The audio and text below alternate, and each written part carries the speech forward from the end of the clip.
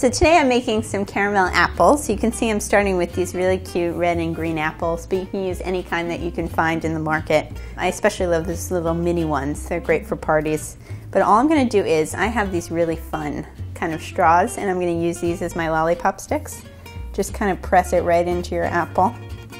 Be nice and firm about it.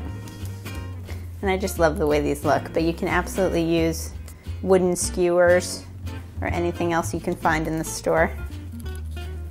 Just right in there. And then I have my homemade caramel, which is basically just sugar, a little bit of water, a little corn syrup, and heavy cream. And you can see it's nice and thick and ready to dip. And I'm just going to take my apple and dip it right into my caramel sauce. I don't like to cover too much of the apple, but I do like to give it a nice bottom. So I'm just going to kind of let any excess drip right off of it. And let's keep this one plain, and then we'll do a couple with some fun toppings.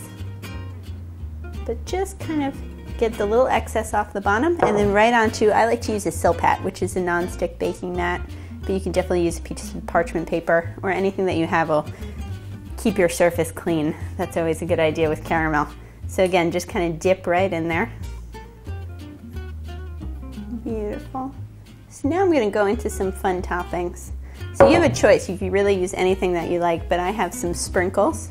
So I'm just going to go ahead and, while my caramel is still nice and warm, just kind of rock into my sprinkles and give it a really cute bottom.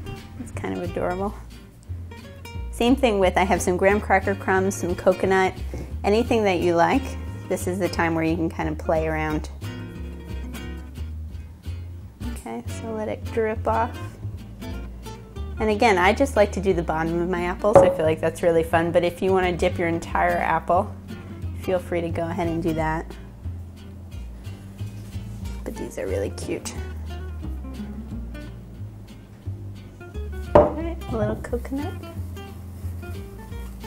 Beautiful. Totally fun. So I'm just going to let these set up until my caramel is nice and firm, and then I can pop them right off my Silpat and we're ready to serve. So that's how you make homemade caramel apples.